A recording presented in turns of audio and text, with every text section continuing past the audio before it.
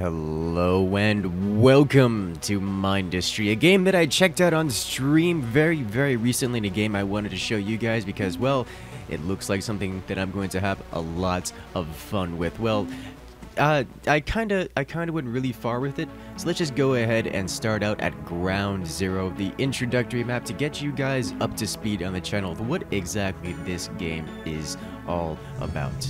So first and foremost, if you have played Factorio or Satisfactory, this game is right up your alley. It is a mix of automation and crossed with turret defense, a lot like Satisfactory, or a lot like Factorio is, but a little bit more in the kind of RTS style elements, as there is actual PvP in this, like full-on like StarCraft grade unit control. It's actually a lot of fun. Let me go ahead and start things off here.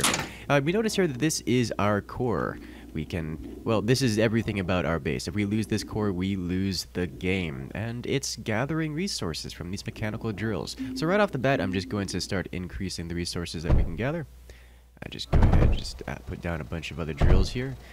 And so we are out of money. We have to wait to accumulate some more money from these drills in order to fund the existence of this one. And I go ahead and slap down some conveyors here, so that these guys can start outputting their goodies and send it over into our core, which can then result in more conveyor belts. You guys may recognize this kind of gameplay from any automation style game. Let me slap down another one of these here real quick. There we go. And then bring these across, and bring this across. You slap you in there, bring this across. That way we can output from these guys. And let me add a couple more of you here and here. This should be probably good enough to start. You know, I always go like way overboard with the early game resources. I do this kind of thing in forts as well. I get super greedy with things and I just go. So I gotta learn when enough is enough. I don't need an overabundance of things. So, but I suppose this is an automation game, so there's no real such thing as an overabundance. Except kind of there is, except if I spend too long. Ooh, this guy can't. He doesn't have a conveyor attachment, and he's completely surrounded on all edges, so I can't actually attach to him. So we have this area here, and I'm just gonna fly right up here because in about 2 minutes we're gonna have the enemies spawning from all the way over here. I'm gonna start marching down. Now this is the first level, so I don't really have much to worry about. And my flying unit here, he can actually shoot. He's not great at shooting, and while you can kite enough to take out the early like 1 or 2 waves, I really need to work on defending myself. So I'm gonna go ahead and use some of that copper that I've generated down there, rather appropriated down there, and create a nice wall here. This is mostly to convince the AI not to go this way, because the AI likes to go the path of least resistance, although it's not terribly picky. If it determines that you've in any way blocked everything, it just kind of balls up in a nice little bunch, just curb stomps everything you love and hold dear. So I'm gonna make a nice super thick wall here so the AI says this is not worth going through. I'm gonna go through this direction, and with this direction I'm going to line with turrets. Notice I have a lot of turrets here unlocked. Don't worry about it. Those will come later. For right now, I'm just going to be building some of these guys. These are your very basic, or at least the most basic and cheap shooter available. There we go. And I can go ahead and pull down the stats here. They don't have much health, not much build time. They don't really require much, but they do take ammunition. That means we have to fabricate ammunition for them. In this case, one of the things that makes them the most easy to deal with is that they just take copper, unprocessed copper. They literally just take copper rods and just chuck them at the enemies. We can do all kinds of things like have graphite rods. We can send pyrite, which is kind of like solidified lava. So that's no fun. At least no fun if you accidentally mess it up and have it burn out your entire base. So what I'm going to do here is stop a bunch of routers. And routers are just splitters. Anything that goes in one end gets split to all the other connections. And that's going to enable me to have a nice, simple conveyor belt style attachment. Let me go ahead and do that. And so any copper that goes in this one will get split through all of these over here. And that's exactly what I want. So you can see this guy here. He's going to come in here. And I'm just going to let this happen. You'll see he goes through and he's just going to walk through this and shoot all my stuff. And I can shoot back, and I can take him out. There we go. He did some damage to me. I don't really care that much. I can always just, this guy's damaged, just sell him off, and put him back, and now he's full health. Yay! Now for the time being, let me just go ahead and get some drills over here. Cute. Like so. You will be made out of copper. And you will supply all of these guys with their much needed copper. And because I don't want them shooting my base, I'm going to put some nice thick copper walls here. And some more copper walls over here because you're not going this way. Please don't go this way. I don't want to have to deal with that right now. I could just duplicate this kind of setup over here. Too lazy. Don't want to deal with it. Keep it nice, simple. And you know what? Let's go ahead and add even more of these guys here. Ah, yes. I have run out of money. And by money, I mean copper. And you can see them slowly building. That's because I'm just constantly getting copper from down below. And we'll have to upgrade that because I can't even build enough of these turrets to fill out just one lane here, and that's unacceptable. You know me, I have to like fill up this entire area with turrets because I like that kind of automation. If I haven't over automated everything to build completely overrun the world with my anti-economic practices, my eco-unfriendly practices, then we're gonna have a problem. It looks like these conveyor belts are actually getting gummed up from having too many things on them, so I'm gonna split you guys off over here. Thank you. Let's do this as well. And then set these guys over here. There we go. That should help alleviate some of the problem. There we go. Much better. Now we're not maxing the capacity of those conveyor belts. Now we get to watch what happens when we have our fully operational turret. And he's gone. Nice. So next up, you'll notice that there are other resources on the map. We have copper here. There's a sand. No, it's just dirt. We have some scrap over here, which is a derelict structure. Let me go ahead and sand all this off. Pre-generated structures that we can cannibalize with our goodies. We have scrap here that we can use. We can do things like build scrap cannons and such. This is not useful to me in terms of building structures, but I could use it as like ammunition, or I can do some secondary refining. Like for example, I can go over to the melter, and melt all the scrap down into basically lava, and which can then be used to spew lava at the enemies, which is totally not going to be a video where I flood the entire world with lava. But more importantly, I want to be utilizing this lead over here. I think actually, is there a closer patch of lead? There's got to be a closer patch of lead. Where's lead?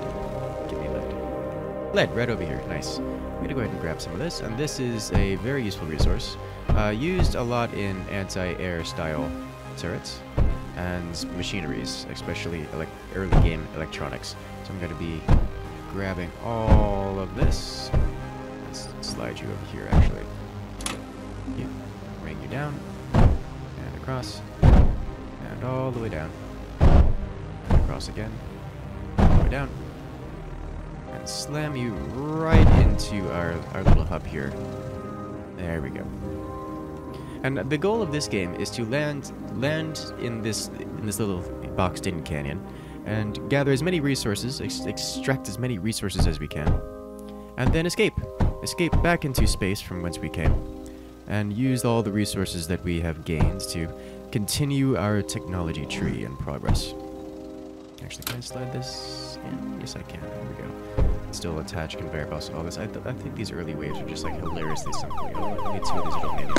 I wouldn't really want to be taking on two of them with just my little fighter ship here, but I've got a few more than just one little turret here, and that'll handle. That'll probably honestly handle all of this for the remainder of the entirety of the amount of time I'd ever want to be on this map. There's really not that much resources on the tutorial map in particular, but you know what? It's the tutorial map.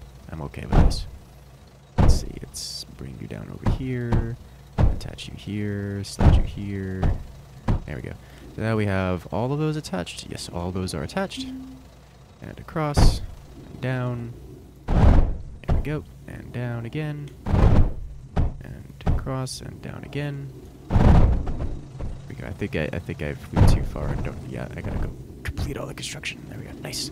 So now I'm gonna have a lot of lead incoming this way, and with lead, I can now get another turret available to me. I can build the scatter, which is an anti-air turret. It's basically strictly anti-air.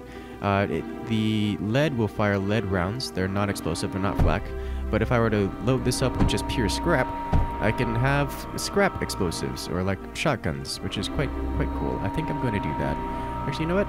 Let's have it be half and half, shall we? I actually don't have enough lead right now to finish constructing these, so I'm going to come over here and just add the create the ammunition deposit. Yes, there were some drills there I could have used. I wanted to get a little bit more efficiency out of that. Let me grab these real quick. And across.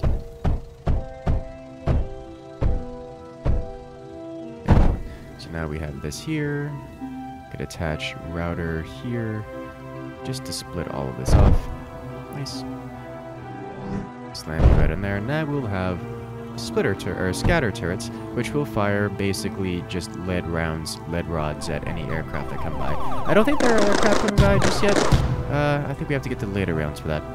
But there's nothing terribly exciting about these early rounds. What I could do here is grab a couple mechanical drills, and these will just pick up generic scrap on the ground. I'll send this up here, and I can do the same kind of thing with these scatter turrets. And these will fire basically a shotgun of scrap shrapnel.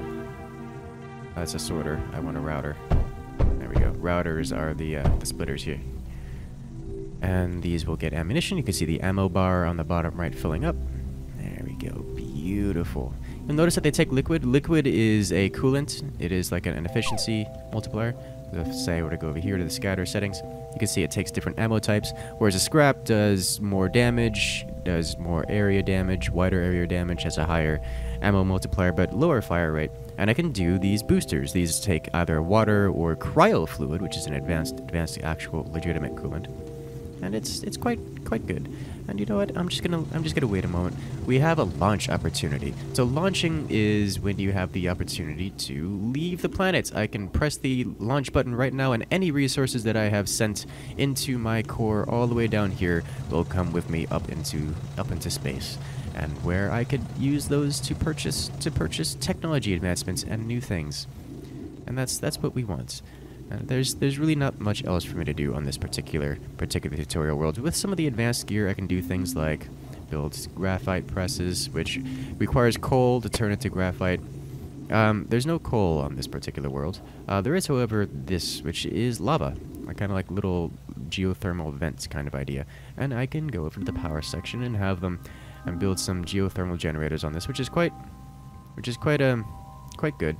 I recommend it. However, they require more advanced materials, which are otherwise not available on this planet. Like, I need the components to build it, like all the machinery and such. So we'll have to come back to that a little bit later. One thing I can do, however, is melt down this scrap and put it through a separator, which will enable me to gather legitimate resources like titanium or excess lead out of that scrap, which is quite a good means of doing this. I can actually use this water here as a coolant. Let's say, I don't think I have. Yeah, I have water here, but I don't have materials to build any real good high-tech stuff. So we're gonna be launching here because there's really not much else for me to do in this tutorial world. But it's good enough to show you the basics of things and how it works. Alright guys, if you want to see some of the massive amounts of things we can do in this game, like literally flood the world with lava and watch all the mobs just fall apart, make sure to check back or to join us to the live streams, because I imagine I'm going to do a full campaign playthrough here, all the way from this tutorial level to literally making giant nuclear facilities that usually end up exploding on me because they get shot, and exploding in nuclear reactors not generally healthy for the industry that's around it. But for now, make sure to hit that subscribe button, and I'll see you guys later.